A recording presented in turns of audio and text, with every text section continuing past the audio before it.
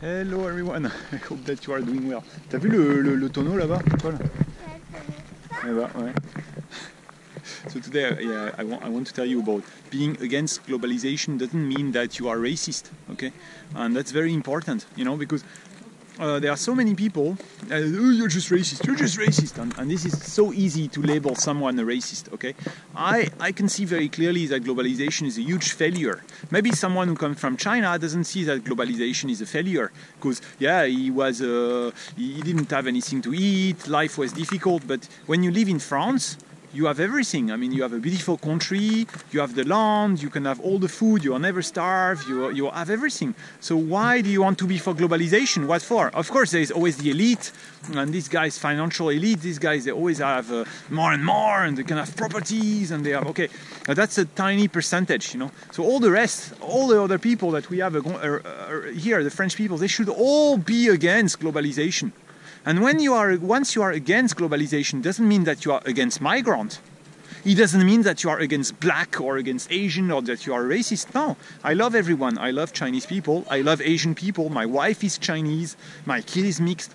I like some aspect of the Chinese culture, some aspect of the Asian culture. I appreciate it. It's not my culture. I like to travel abroad in foreign countries. I'm not a racist. I don't care that you are black or white or whatever, you know. But I am for the local communities. I am for the local communities because I know globalization means race to the bottom and the end of mankind, you know. And it means the great reset and the social credit system for all. And in my opinion, there was some other choice, but we were never given the choice. And the other choice, and globalization was chosen. Some people will tell you globalization, there was always globalization. Even in the Middle Age, there was globalization. Even in the Renaissance, there was globalization. There was always. No, I don't think so. There was always the trade. Yeah, there was always the exchange between people. There was always the business. But people would live in local communities. People consume local goods for most of it. They will consume local goods. So no, I don't think there was always globalization. I don't think globalization was the logical path of mankind. I think it was a choice. It was a choice of a society, you know. So yeah, I'm against globalization. I'm against the social credit system, social credit system, Great Reset. And I'm against the race to the bottom. I am for the local, small communities. And it doesn't mean I'm racist. I'm not racist, you know. Something more that I want to tell you is what I went through and I lived in China. And I know many of you went through the same things and you understand me.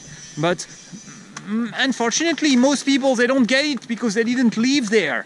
So I didn't live in the Middle East. I don't know how it is in other countries, but I know how it is in China. And I can tell you, Chinese culture is really unfair. Chinese culture is racist. If you are white, you will be perceived in a certain way. If you are black, you will be perceived in a certain way. You will not be equal. It's really unfair. This is a racist culture. Yeah, Chinese culture is a racist culture. It's race-related culture, race-shaped culture. This I can tell you. I can tell you Chinese culture is macho. It's man first, and woman must follow, and they must obey. Okay, that's how it is. I can tell you. T'as vu l'oiseau là-bas, la pie là. T'as vu la pie? I can tell you that Chinese culture is a nationalist culture that will put me first, my race first, my family first, money first. Okay. Ouais, la semaine dernière, il est là tous les mercredis. And when I was there in China, I have to accept all this. And I have to suffer from all this because it's the choice that I took. I took this choice and I said, okay, I will be there. I will be there. I will go to China. I have this choice in my life. I said, okay, I will try it. I could have gone elsewhere. I could have chosen Russia. I could have chosen New Zealand. I could have chosen to stay in my own country. But in a way, because they're crazy, you know. But okay, they are free to believe whatever. Oh my God, he's talking. He will spread us with corona. Did you see? Okay, everyone have their own belief, huh? So it's just that it impacts you, you know, because you live in society. So when you have 20 people who believe this way, for that, and be impacted, you know. So yeah, and yeah, I can tell you, my choice was also limited because yeah, we are in the global world, and my choice was limited. Quoi, Paul? Laisse-moi terminer et après je suis à toi. Où ça? Là, au petit, ouais. Oui, vas-y, vas-y. So that's what I want to tell you. And my kid wants to go there, and of course we are going there. And then after you live through all this and you find out I cannot stay in China, cannot get the visa, every day people label me, every day people point me out. I mean, it's crazy, it's crazy.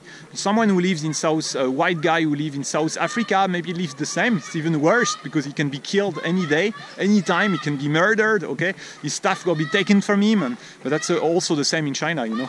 Like all these foreign businesses went there and they went cheated, they were cheated, bankrupt, they were, yeah, okay. So that there's no win-win. That's how it is, okay? And then you have to accept all this, and then you have to say, okay, these guys come in your own country, and then you know that they're coming with the same state of mind, and they will never be able to change, or maybe they will be at the individual level, but mostly not. They will not be able to change, and then you have to accept these guys, you know. And then if you start talking what I'm telling you, then you are, oh, you generalize, or you are a racist, or whatever. That's nonsense. Come on, it's just the truth. Why is it taboo to discuss culture? Why is it taboo to discuss culture? Okay. No, I don't get it. I don't get it.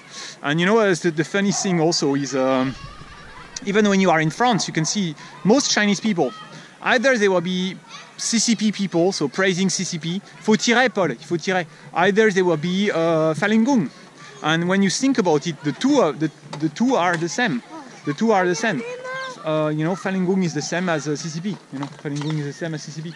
You have the system that will be kind of pyramidal, like a sect, and that's the behavior, and it's the same. So you have all these people praising Falun Gong. Okay, maybe it's good because they say, oh, they're freedom and all, but they all follow the same mold. You know, it's the same way. It's the same pattern. You know, it's the same way of thinking. It's with a bam, bam, bam. Anyway, yeah, that's very difficult to get this out of your system, and me, I managed to get it out of my system. That's not the issue for me. I'm okay, you know.